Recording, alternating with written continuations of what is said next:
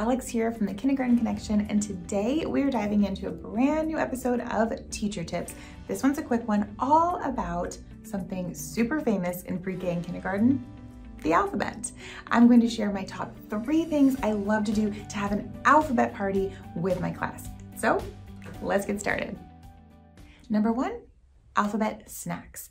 Now, snacks can be a tricky situation because in some places you are allowed to have food in the classroom and others you're not, depending on what it is. And there's lots of rules that are going to vary depending on where you teach. But if you are allowed to have snacks in the classroom from a package, or maybe you're like, I want to do this at home with my own kids, here is my tip for alphabet snacks. Now, I like to use alphabet cookies or crackers, as well as alphabet gummies. Like here's the letter T, here's the letter H, and I don't give that many to my students because for this activity here, I have this as a free printable for you as well. They don't need very many things. They just need a small handful.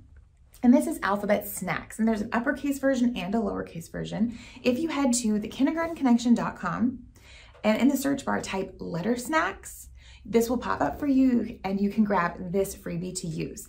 So they pick up their snack. Here's my B cookie. Before I eat my snack, I'm gonna find the letter B.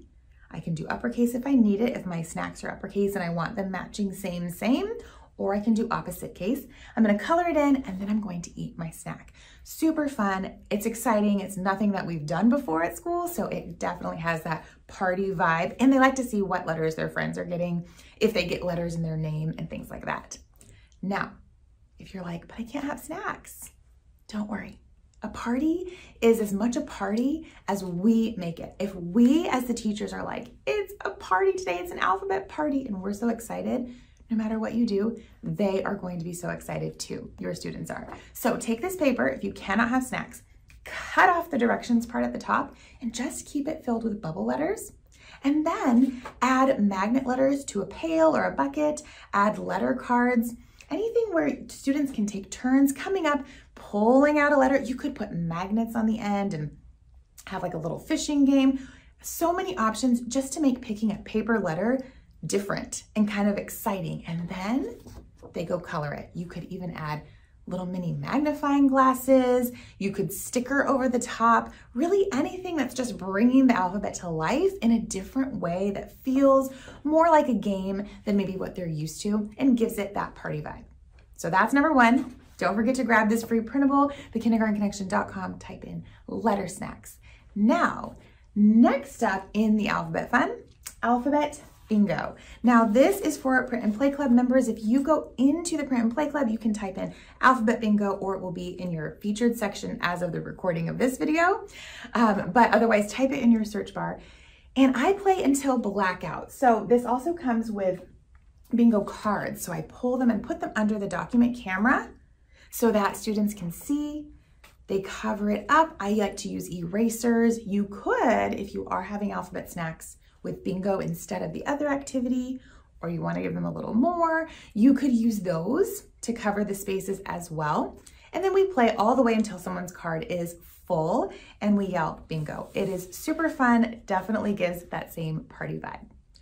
Last, alphabet songs. And this one is free to anyone. There's no download, there's no snacks, anything like that. I love to go on YouTube or on any CDs I have and just do different alphabet songs that aren't our traditional ABCs. So there's so many online where you can dance, move, jump. And I like to do it during our alphabet party in the middle and the end. Like we'll have our snack printables, then we'll go meet together and we'll sing some songs. And some students will pick alphabet songs from a playlist. Then we'll have alphabet bingo, and then we'll close with more students picking songs from our alphabet playlist. So really, it's a big chunk of your day, maybe in your literacy block, won't take the whole day, but maybe a good chunk of your literacy block that you're just devoting to celebrating the alphabet together.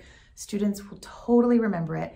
And plus, how fun does it sound to say, guess what kids, we are having an alphabet party today. I mean, only in pre-K and kindergarten, right?